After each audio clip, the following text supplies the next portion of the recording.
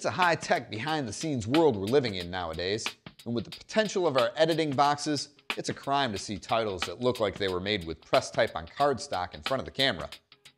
Not that there's anything wrong with that. With some simple mask and mats, the mystery of intriguing titles can be boiled down to a few simple elements. This week, we're investigating the basics of compositing. We're cutting class.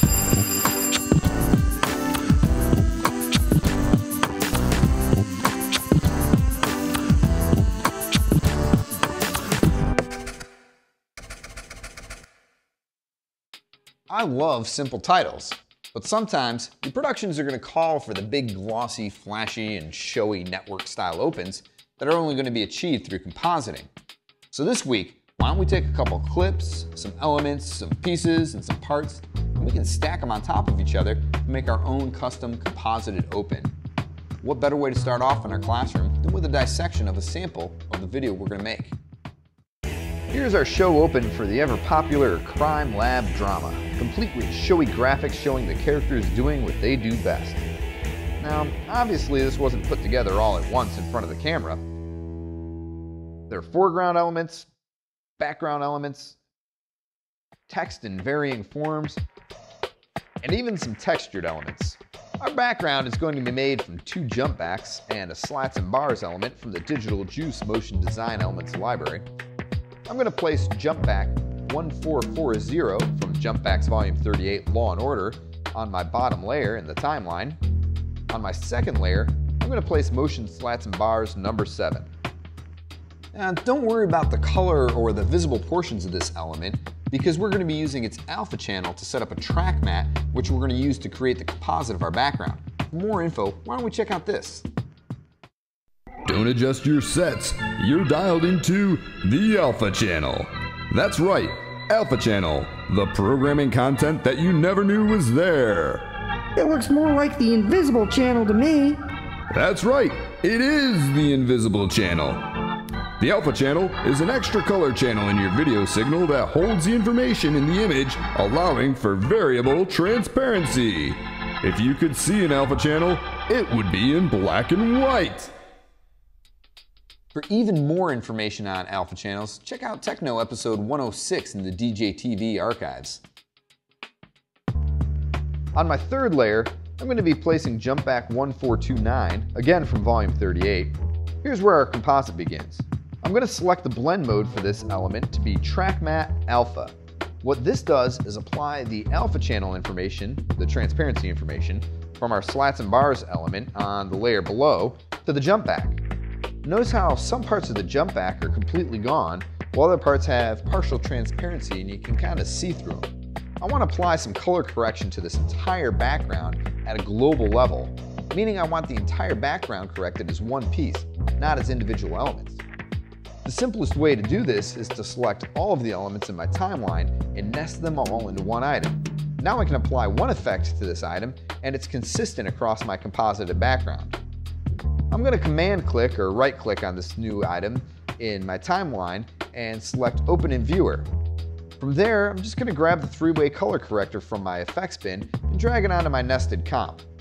Now I can tweak the colors to where I want them. Let's look at the foreground elements. Not the text, but the main character in all his forensic glory. We want to remove some of the image here so we can place him over the background, resulting in a composite that shows our brave lawman on top of our background. Our hero wasn't shot to pull a chroma key, and it's not necessary for us to do a full rotoscope on him, so we're just going to add a simple mask and use that to composite him over the top of our background. I'm going to place this clip on my timeline several tracks above what will be my base tracks. This gives me room to place things between my background and foreground elements. I'm going to select my clip and apply a mask. Mask add transparency to a clip by adding information to the clip's alpha channel. And masks that you apply as filters often give you some basic control such as the shape, position, and edge feather of the mask. All I want here is for my foreground image to be transparent on one side of the screen and gradually fade into my crime lab detective here. I'm going to use the filter mask shape and I'm going to choose a rectangle. We'll position the mask by clicking on the crosshairs that are next to the mask center property and click to the right of the screen for this clip. This is because I only want to show what's on the right portion of this clip. Let's adjust the vertical scale of the mask to 200. We only want to take out a side of our clip. In the portion we keep, we want to show everything vertically without feathering the top or bottom edges. More on this in a moment. Next, I'm going to adjust my horizontal scale, adjusting it so we see a good portion of our background. Right now we have a hard edge, and remember, we want the transparency to gradually change. With our clip selected, let's go back to the effects menu and apply a mask feather filter. This allows us to feather the edge of any mask applied to the clip. I'm going to drag the slider over to give our mask a big soft edge. Because our mask is centered to the right of the image and vertically scaled to twice the size of the image, we only see the soft edge on the one border where we want it. I'm going to add a mask to each foreground element as I cut them in.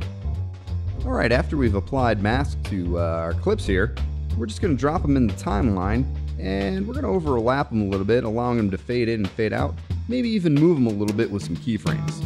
Alright, we're going to work on some other elements. Our initial show open had some faded text running through the background underneath our foreground elements.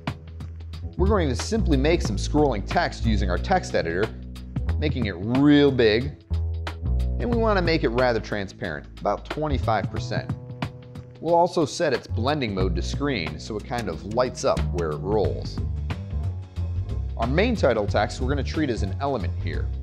Typography and creating titles is a whole other subject. What we have here is some text that was created for us in After Effects. It may look all fancy, but that's just the text animation preset. I'm wanting to demonstrate here that you don't have to be an animating typography wizard to make some showy text. If you're new to motion graphics programs like Adobe After Effects and Apple's Motion, the presets are a good place to start. You can use them to see how something's created. Use what you learned from those examples to make your own. Alright, we're just going to drop these text elements in where they're appropriate. The great thing is that they were rendered out with an embedded alpha channel, so they composite into our sequence with the greatest of ease. Alright, let's take a look.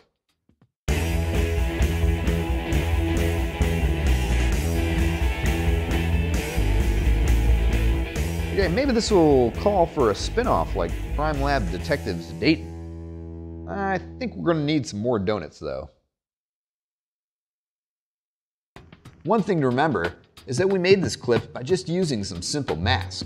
The reality is that most visual effects are accomplished just by creating and combining different mats and masks.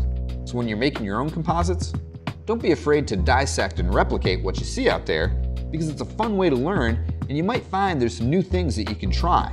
So have fun with it, and we'll see you next time.